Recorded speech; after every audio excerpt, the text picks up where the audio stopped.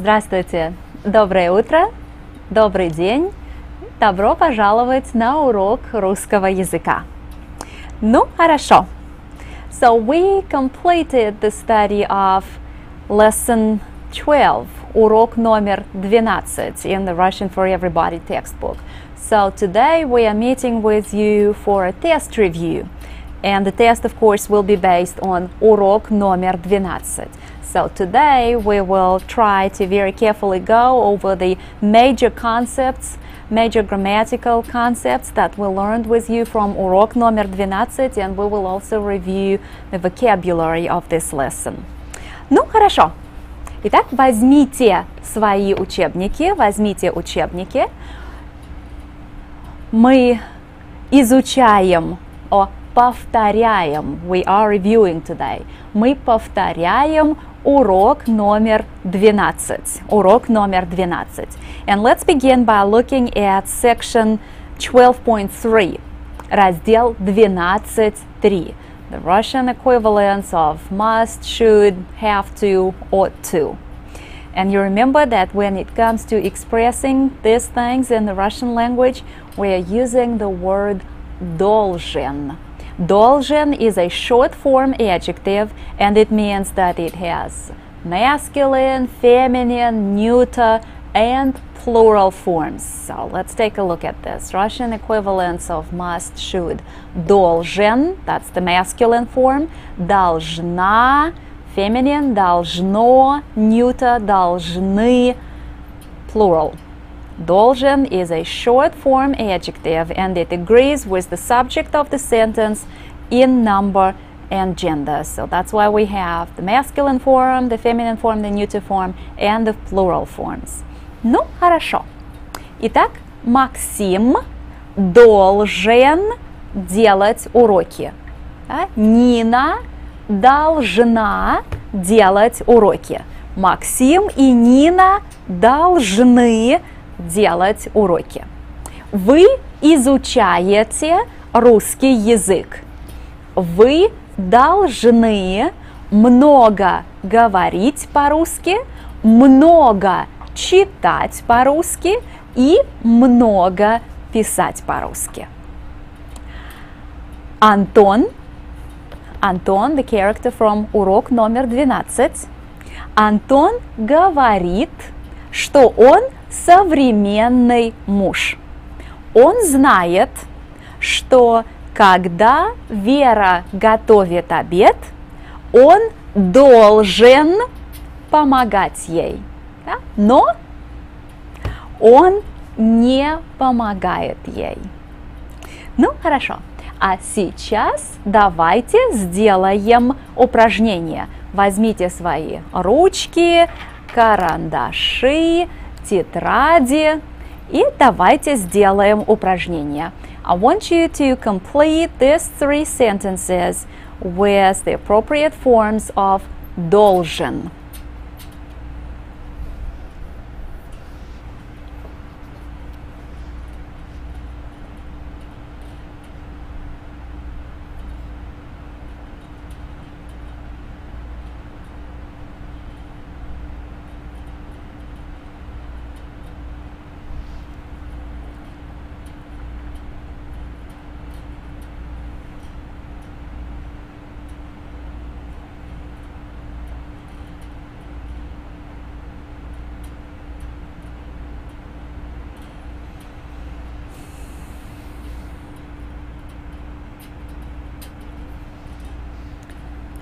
Так, ну, хорошо. Я думаю, что вы уже готовы. Вы сделали это упражнение. А сейчас давайте посмотрим, что вы написали. Итак, номер 1. Мы должны пойти в библиотеку. We need the plural form here to agree in number with мы. Мы должны пойти в библиотеку. Номер 2. Виктор должен купить мясо и овощи. Так, Виктор должен. We have agreement in gender, masculine. Виктор должен купить мясо и овощи. И номер 3. Нина должна сделать упражнение. Нина, this is a girl, so we're using the feminine form. Нина должна сделать упражнение. Должен is a short form adjective and it agrees with the subject of the sentence in number and gender. Ну, хорошо. Хорошо, это было нетрудное упражнение. This was a very easy exercise. But let's continue, and we will talk a bit about the dative case of personal pronouns. We started reviewing those during our previous session, and you should remember the dative forms of personal pronouns. In your textbooks, it's in section 12.1. Раздел 12.1. Мне, тебе, ему, ей, нам, вам, им. And then the interrogative pronoun кто becomes кому. Кому. Ну, хорошо. So we know dative personal pronouns, but when do we use the dative case? Why is it so important for us to know the dative forms of personal and interrogative pronouns?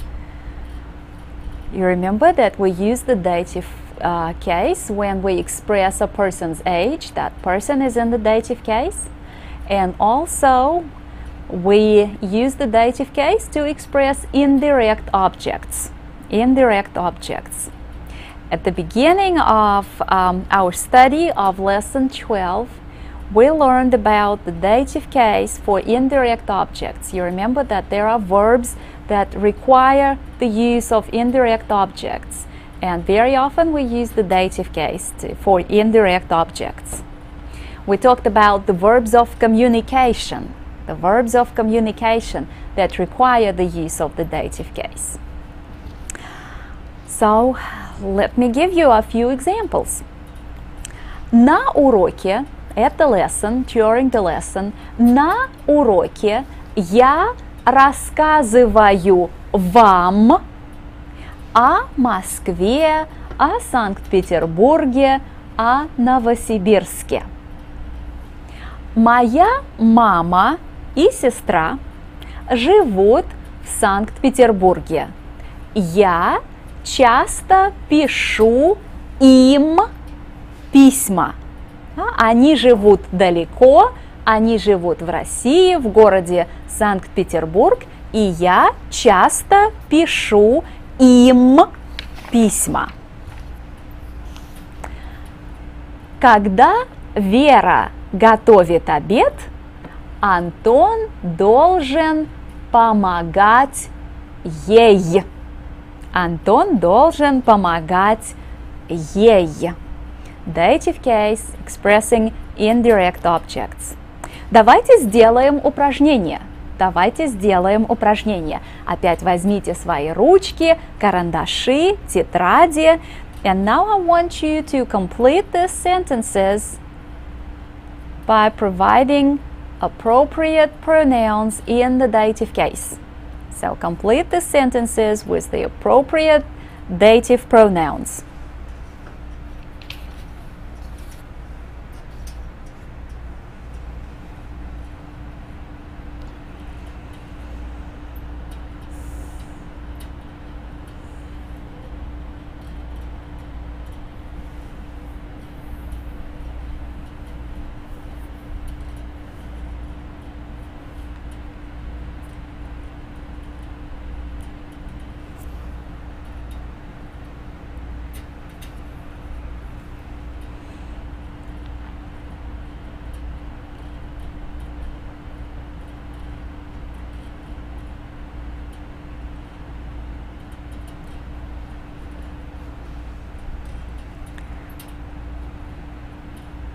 Ну, хорошо, хорошо. Вы уже сделали это упражнение. Давайте посмотрим, что вы написали. Номер один. Когда мама готовит обед, Нина всегда помогает ей. Когда мама готовит обед, Нина всегда помогает ей. Да, when mom cooks dinner, Nina always helps her. Нина всегда помогает ей. And the verb помогать requires the use of the dative case. Нина всегда помогает ей. Хорошо. И номер два. Мои друзья живут в Москве. Я часто пишу им письма. Так, посмотрите, пожалуйста. Мои друзья живут в Москве. Я часто пишу им письма. And им refers back to мои друзья here. But the verb писать is one of those verbs of communication, and you know they require the use of the dative case. Я часто пишу им письма.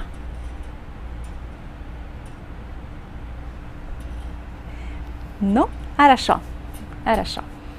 So we use the dative case to express indirect objects, and you remember we talked about the verbs of communication that require the use of the dative case, and we also use the dative case when it comes to expressing the person's age. That person is in the dative case.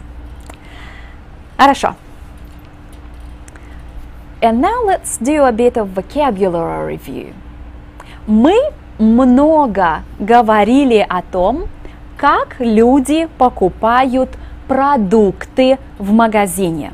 Мы знаем, что в магазине люди покупают мясо, рыбу, овощи, фрукты, хлеб, молоко, чай, кофе, мороженое, торт. Сейчас давайте сделаем упражнение. Давайте пойдем в магазин. Via videotape. И посмотрим, что люди покупают в магазине. We will be following a lady as she goes into the grocery store to do her shopping. So what I want you to find out is, что она купила в магазине. Let's look at this question. Что она купила в магазине? Again, as you follow this lady while she is doing her shopping, find out, что она купила в магазине. Итак, давайте посмотрим видеофильм, пожалуйста.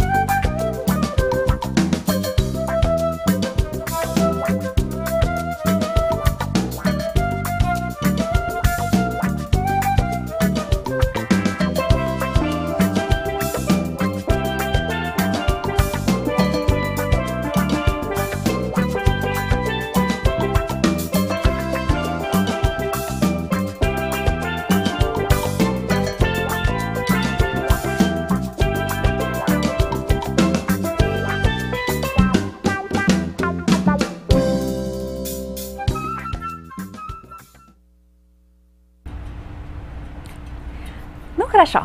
Итак, мы посмотрели маленький видеофильм. А сейчас ответьте, пожалуйста, на мой вопрос. Do you remember the question? Что она купила в магазине? Итак, что она купила в магазине?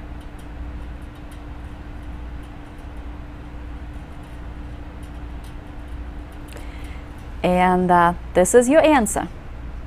Она купила мясо, рыбу, овощи, хлеб, молоко, кофе, мороженое и торт. Она купила мясо, рыбу.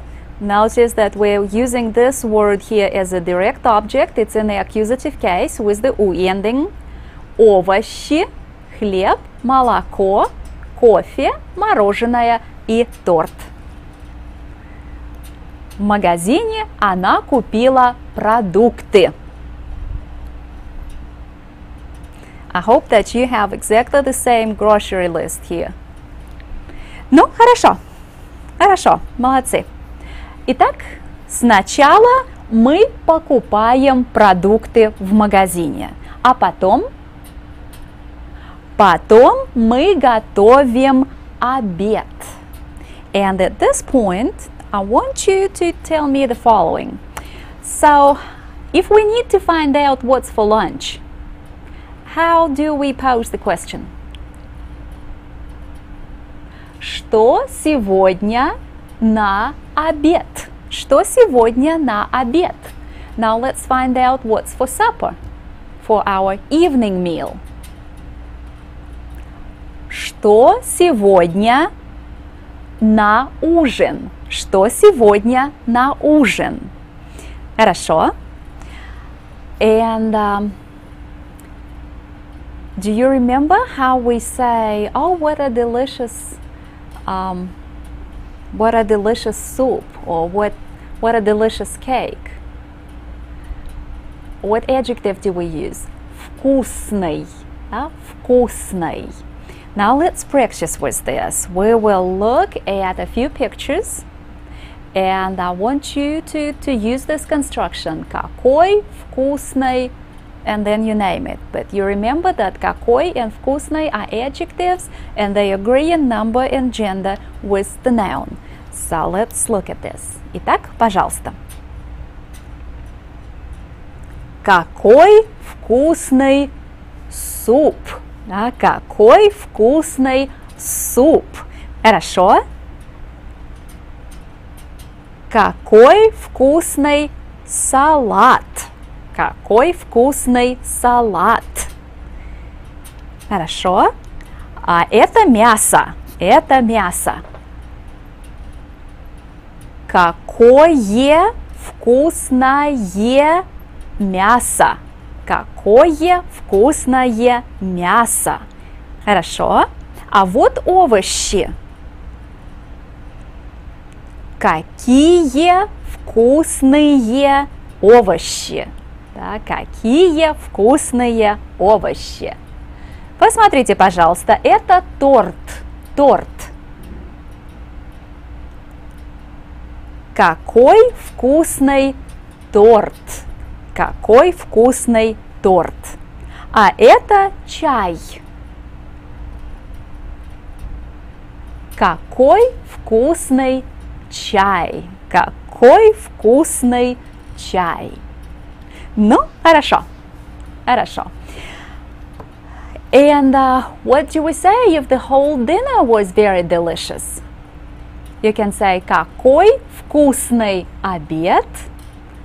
Какой вкусный обед. Or you can also say обед был очень вкусный. Большое спасибо. Look at this. Обед был очень вкусный.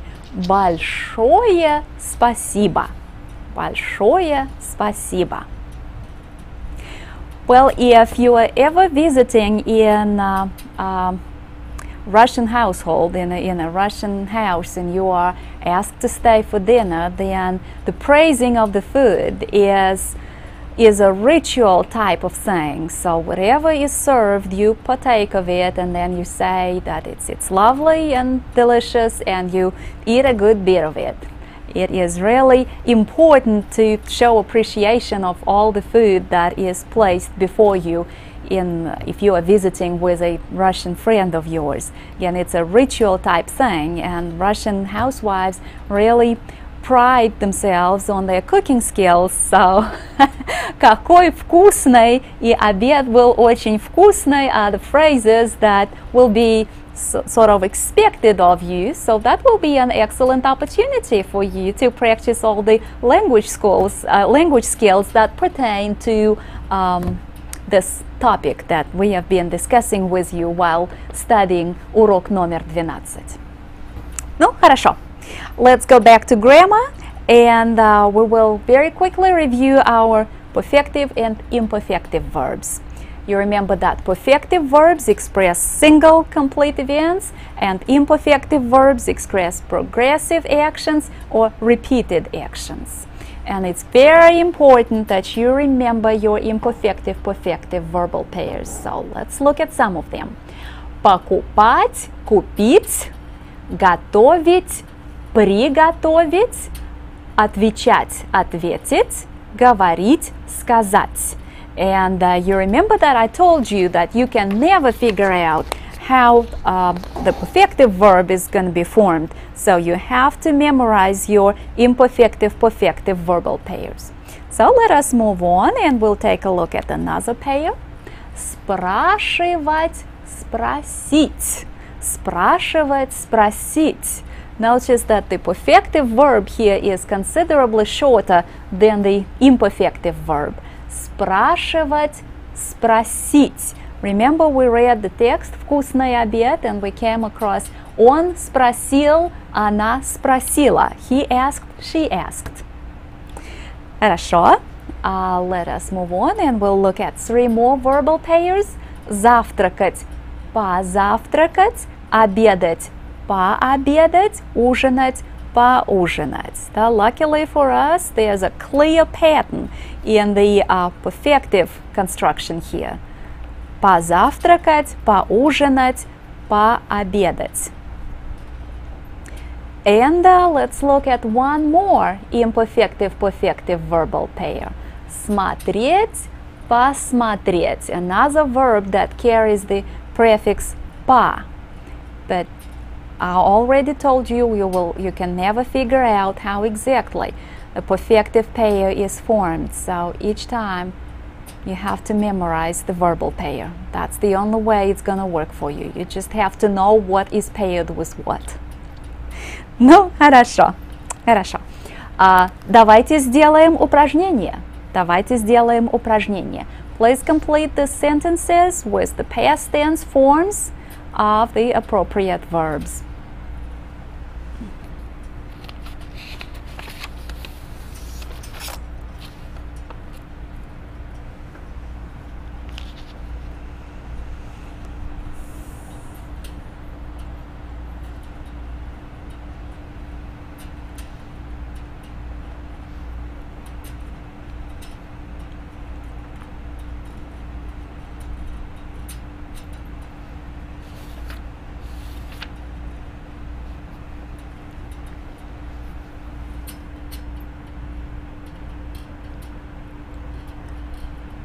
Ну, хорошо, вы уже сделали это упражнение, и давайте посмотрим, что вы написали.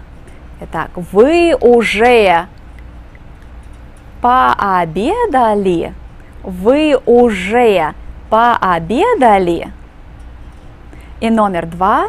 Вера долго готовила обед. In the second sentence, we have the adverb долго, for a long time, and we know that we have to use an imperfective verb here. And with number 1, we have the adverb уже within the sentence, which, always guides us towards a perfective verb. Вы уже пообедали? Have you already had lunch? And number 2, Vera cooked dinner for a long time. Ну, хорошо, хорошо. So you need to go back and review those rules that guides us when it comes to using perfective and imperfective verbs appropriately. You remember that the adverb уже tells us to use perfective verbs, and then several adverbs that I do expect you to remember. Several adverbs: часто, долго, редко, всегда, guides us towards imperfective verbs. And another thing that is important for us to remember is the use of phrases that express duration of time. They also go with imperfective verbs. And then, of course, we use imperfective infinitives after the verbs meaning to begin, to end, to continue. Ну, хорошо. Very quickly, let's go over the following situation. So ask your mom if she has already cooked dinner. So, Mom, have you cooked dinner already? Мама, ты уже приготовила обед? Ты уже приготовила обед? Well, ask your female friend if she has already done her homework. Have you done your homework already? Ты уже сделала уроки? Or you can ask, ты уже приготовила уроки? The verb приготовить also means to prepare in a broader sense. Ты уже приготовила уроки? Or ты уже сделала уроки? And now let's ask a male friend what he was doing last night. Что ты делал вчера вечером? Again, we are not trying to find out what was accomplished, whether or not there was any result from what he was doing. We simply want to know what he was doing. Что ты делал вчера вечером? Хорошо. One more thing that is left for us to very quickly go over, and that is perfective future. And we just studied it, so I hope that you remember it very well. It's in section 12.7. We simply conjugate perfective verbs in the future tense. Да, я прочитаю этот журнал, мы сделаем уроки, мама пойдет в магазин и купит овощи и фрукты. And then in section 12.8 and 12.9, you have all the irregular formation that, yes, you do have to remember. Да, я куплю овощи и фрукты, я приготовлю уроки, я скажу вам это, я покажу вам фотографии, я расскажу вам о Москве. Ну, хорошо, хорошо. So let me tell you what exactly you have to study for the test. In the textbook, find урок номер 12, lesson 12, on pages 208 through 213. Carefully study sections 12.1, 12.2, 12.3, 0.4, 0.7, 0.8, and 12.9. And review all food and meals vocabulary. And I forgot to mention that, yes, there is an additional exercise sheet for this lesson that will give you more practice for the test. Итак, большое спасибо, до свидания, and I wish you lots of luck on the test. До свидания.